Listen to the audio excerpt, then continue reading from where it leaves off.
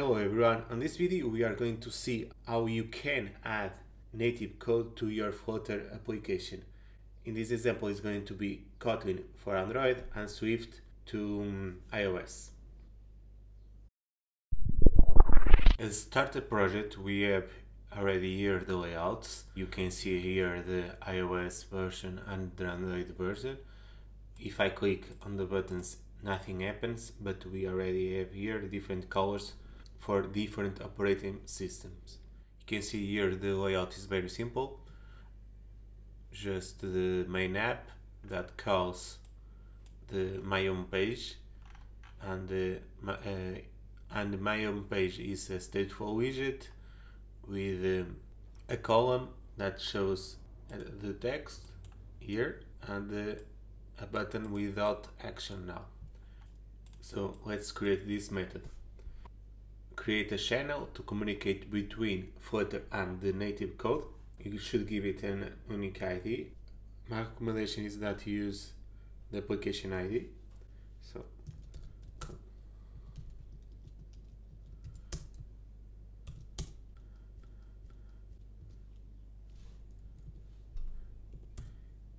I'm going to give the application ID for this example.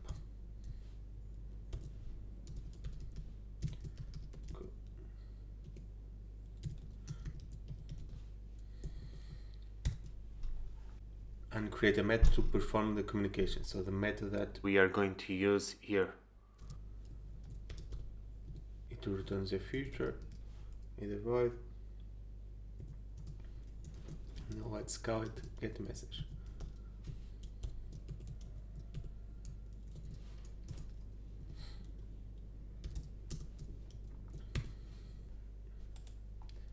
And create a variable native code and put the code inside and try block, because the native code can throw some error, and catch the on-platform exception.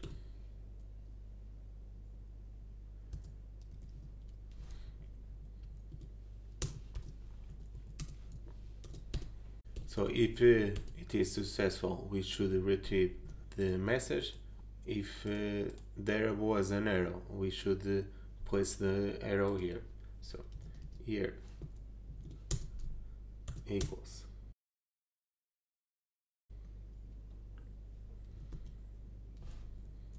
And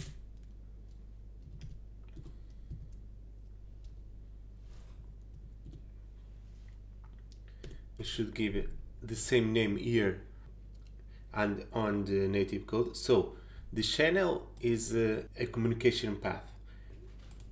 Here is the method that you want to call. You can have multiple methods on the same channel.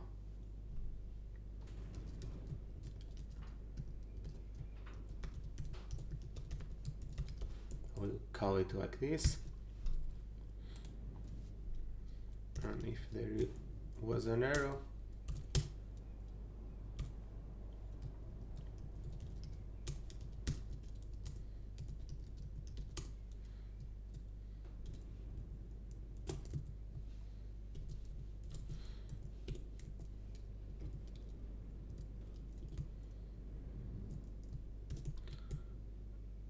I can put it like this. After this, we can set the state.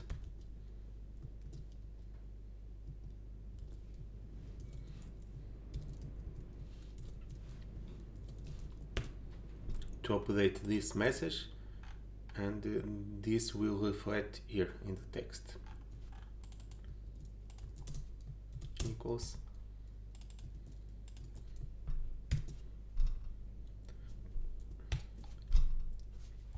And call this method when the button is pressed. So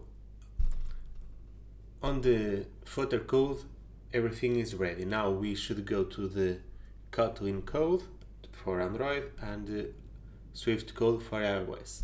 So let's go first to Android and go here, app, source, main, Kotlin, and main activity. And here you can click to open on Android Studio, so it works better with imports and Kotlin. Let's open it. I will just copy the code and explain it. So here the channel, make sure it's the same as in the Flutter code, and call the method channel like this, binary message, and pass the channel,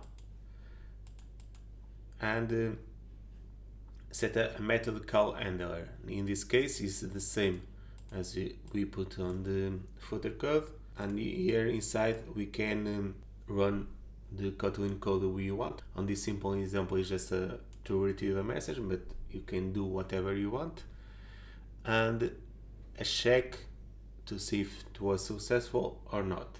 In this case I just check if the string is empty or not and return it. Stop and run again on Android.